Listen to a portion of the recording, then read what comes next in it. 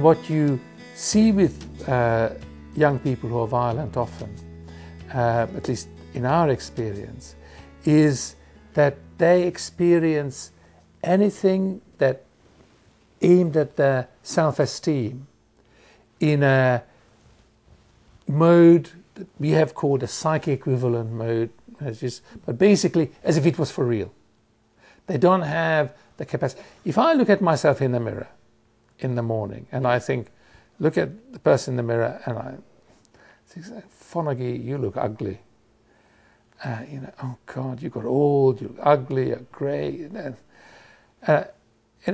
Then I can think to myself, that's just a thought. That's not for real.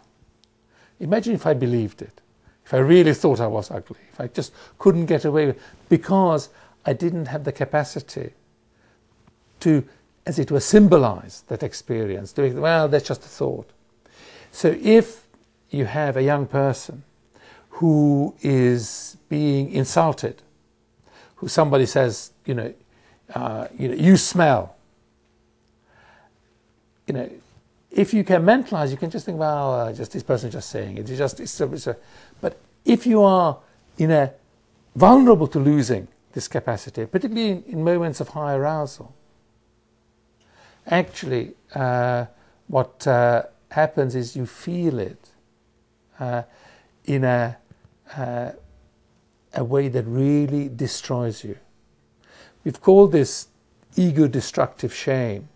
That when somebody makes you feel bad, it actually really gets through to you. It's really because you don't have that protective layer around your mind that mentalization, thinking about thoughts and feelings, can give you.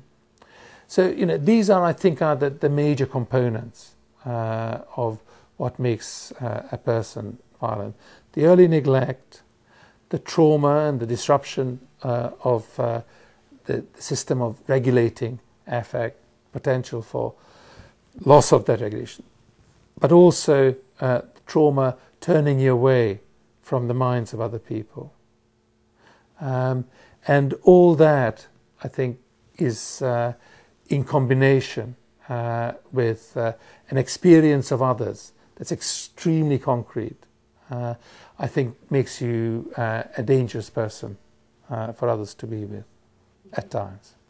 To put it kind of very simply, I would say that it's like missing a skin, or you are after a burn. When your epidermis is gone, you're enormously sensitive because your nerves are exposed, very close to the surface. That's the kind of psychological environment a lot of these young people live in. That the tiniest things can happen, and they don't have the defenses, if you like, the protection that thinking about other people in terms of mental states provides.